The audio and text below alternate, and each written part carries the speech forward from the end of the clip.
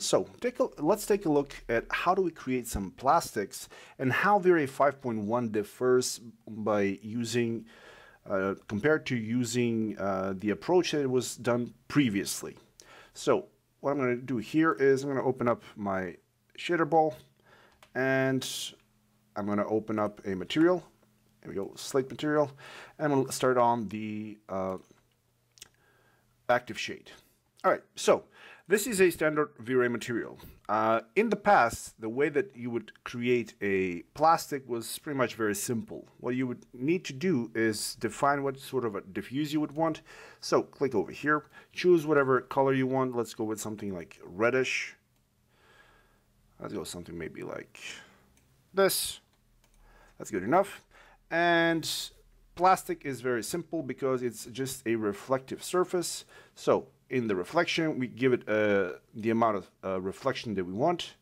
And later on, what we do is we just control how much glossiness we add to this. So if we want this thing to be glossy, we go with 1. If we want it to be more rougher, we go with 0.8, and you get something like this. So all in all, a very fast way of creating a shader that looks pretty much like plastic. But now, there is another way. If you want to go ahead and create this thing to a bit of a more intricate look, what you would do is you would, in your glossiness level, you would just plug in a Vray bitmap. And from here, we would just go in, choose one of our grunge maps. So let's click here. And from the folder where you have all of the textures, we can just select one of our grunge maps in here. So we just want to get something that has a variance between black and white. So something like this would work, or even something like this one. All right, click OK. And by just doing this, as we can see, we are starting to get a bit more of this breakup in the reflection. Now, generally what you would do is you go in here, reduce the amount of the blend, because when it's at 100, it's taking all of the information from the map. So if we go and reduce this to like 20, that's enough just to break up the reflection for this. Now, this is in theory the simplest way to create something as a plastic by using the glossiness workflow. But thanks to Vray 5 and 5.1, we have another way of creating materials here, and that is more in line with different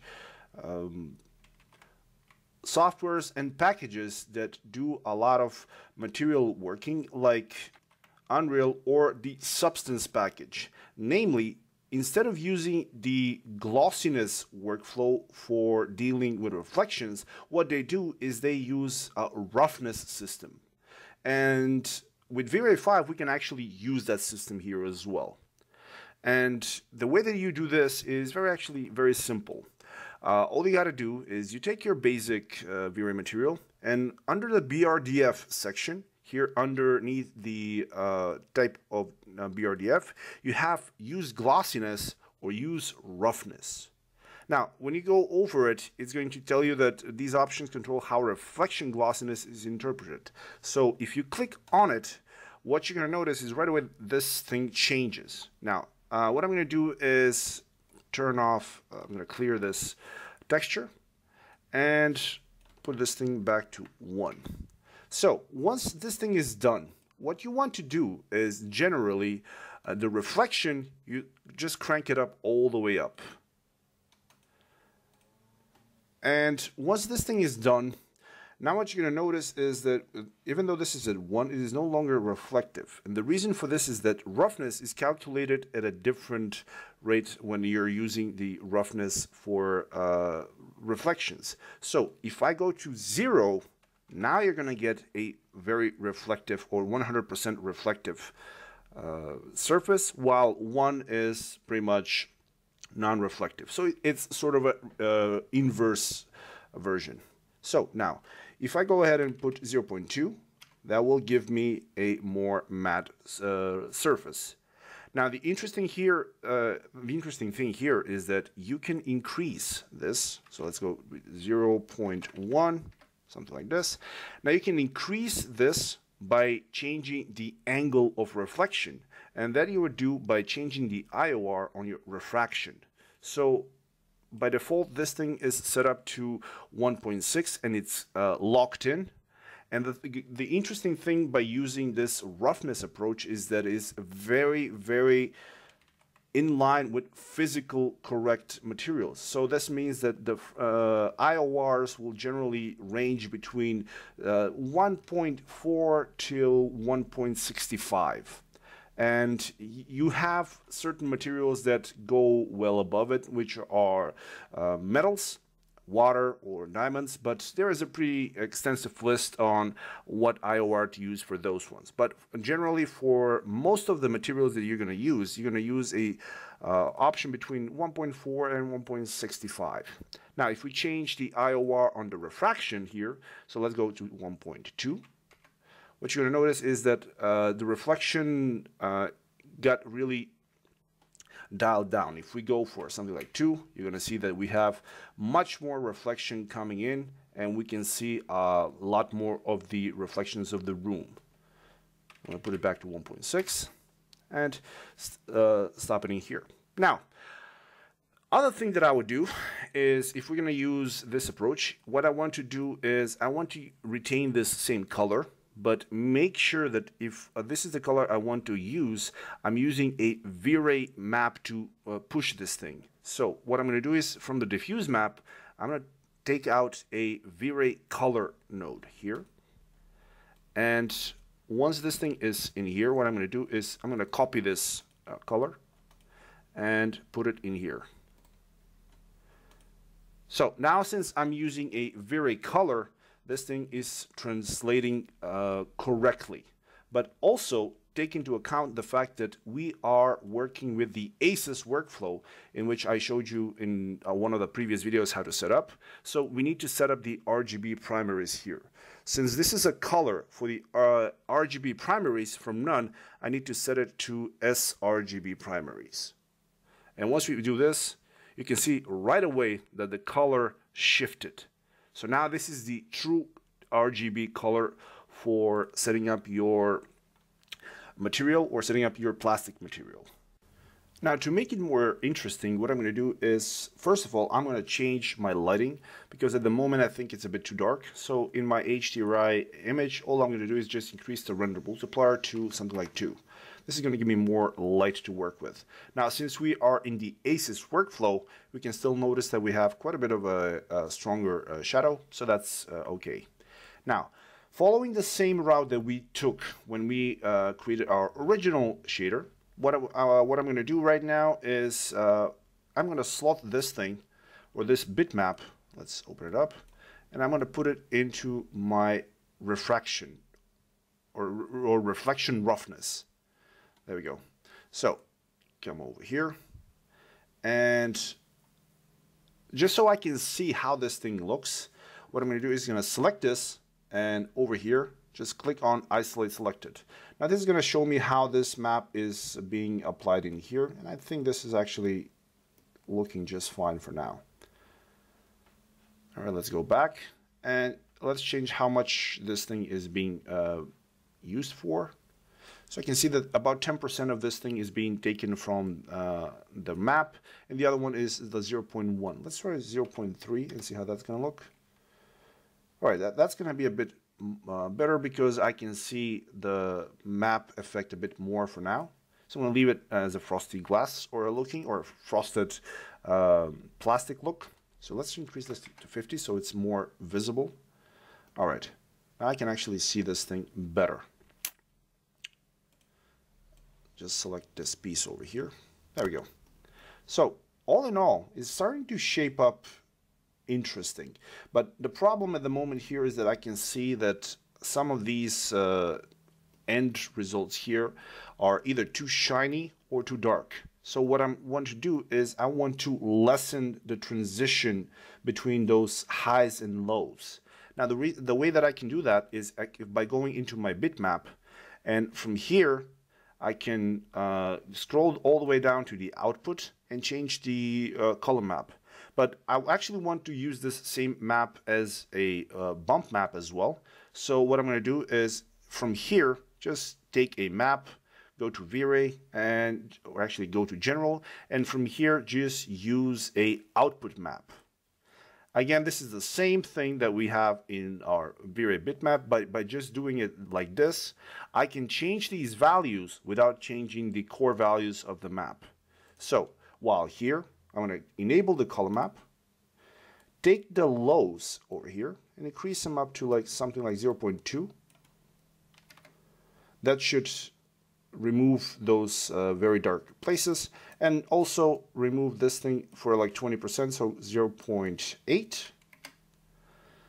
And there we go. So we have squished all of those values, and we've negated the top 20 and low 20% of the map. So it should give us a more uniform look across. Now, having said this, we haven't changed anything for the map, so we can use this thing for a bump map as well. To do this, what I'm going to do is go from my Vray material, and from the bump map, just drag out a node, and from here go to Vray and choose a Vray normal map node. Now this will create a node that has two inputs for a normal map and a bump map. Now I'm going to use a bump map for this. So go from here, slot it into the bump map, and this is going to give me this sort of a result. Now this tends to be a bit too strong of a result. So what I want to do is, well, let's just take one sample here and reduce this to maybe like 10% or 0.1. Okay. Looks a bit better. Now, depending on what sort of a plastic look you're going for, you could go with this if you're going after rough plastic. But if you're going after like a toy or something similar that has very fine grain, you might want to even go lower in this. So let's go 0.05. And I might even go lower than 0.02. Okay, so not bad. It kind of, like I said, it kind of depends on what kind of a look you're going for. But for this, for plastic, I think this is going to look just fine. Now, one of the other things that I do want to address with this is we want to go over and add a bit of surface irregularity. Now, this sort of an approach is very good when you're using it for creating windows, and that is to use a normal map to basically break up the surface. So what I'm going to do is, again, from here, just right click from maps, general, and put in a noise map. All right, and for the noise map, let's just double click on it. I can reduce the size to something like maybe 10 and drag this thing into the normal map. Now, right away, I can see a bit of a problem. Namely, when we put it in here, the final output is not right. Something is wrong.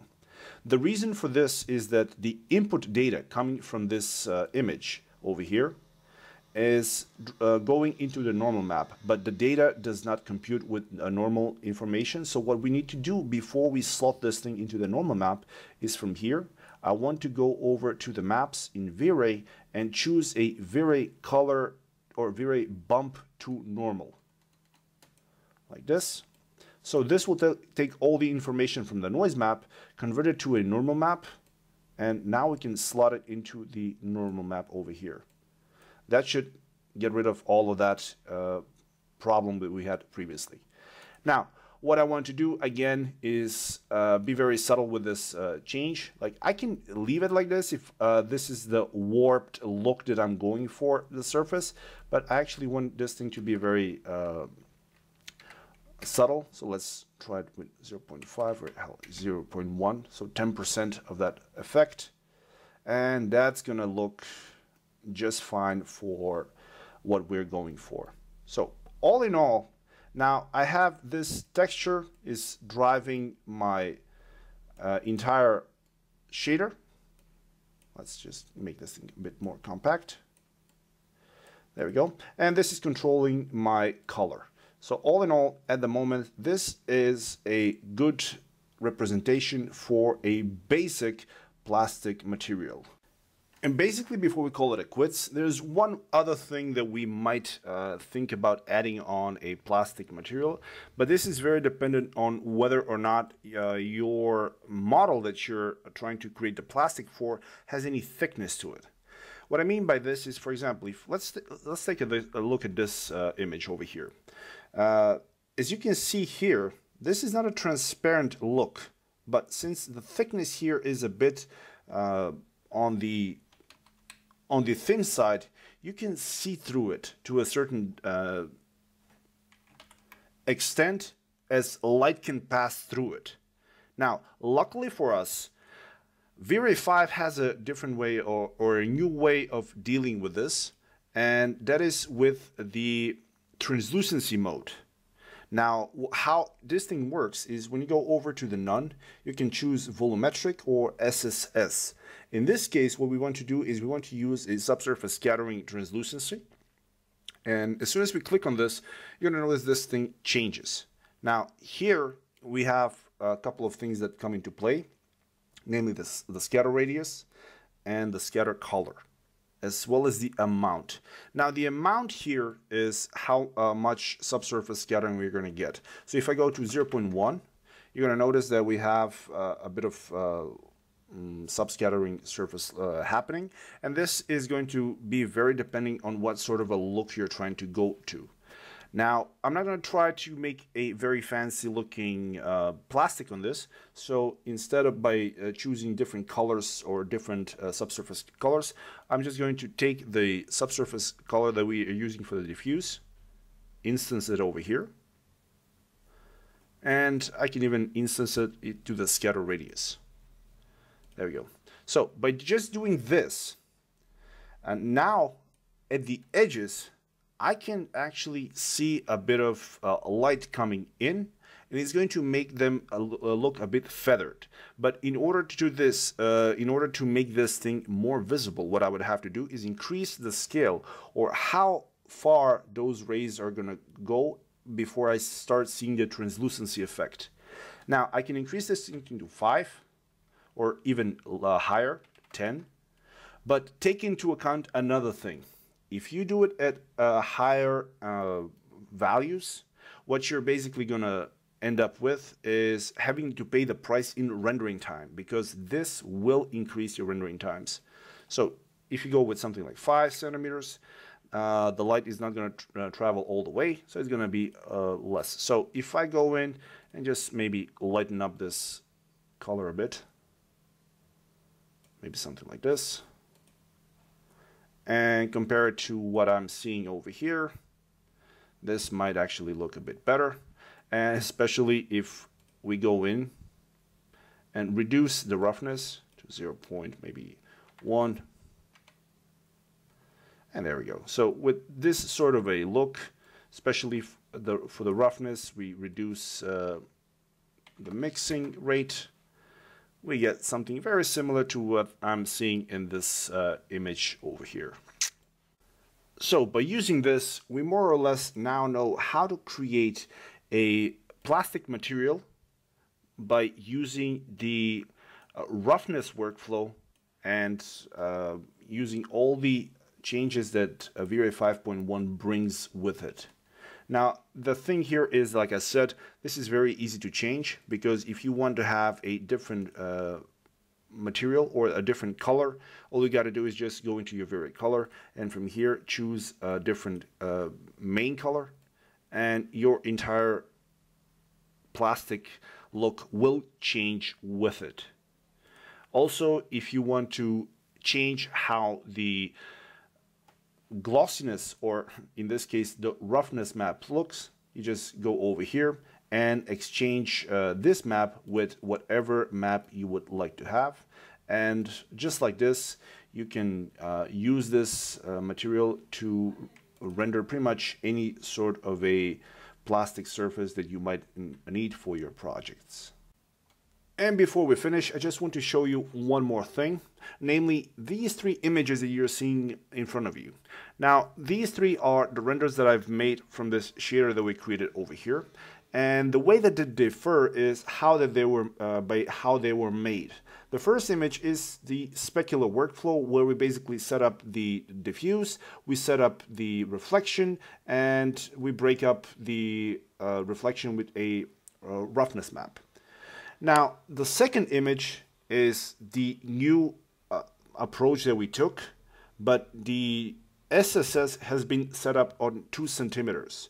So the light is traveling only about 2 centimeters within the surface of the map. Now, this is very dependent on how it's going to look based on how large your model is. So this can vary quite a bit. Now, one of the things that you can notice on this image is that the corners are a bit lighter because we have a bit of scattering on light in there. But where this thing gets to be a lot more interesting is if you take a look at the third image. Now, in the third image, the SSS has been set up to go to around 10 centimeters. Now, this is what it's doing is making the entire model look a bit more transparent, even though it is not.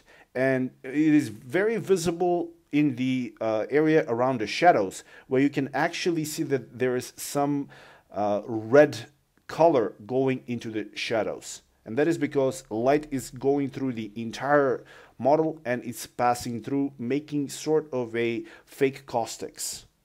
Now, again, I will note it one more time that if you're going to use SSS with a large number for the depth, take into account that this will increase your render times.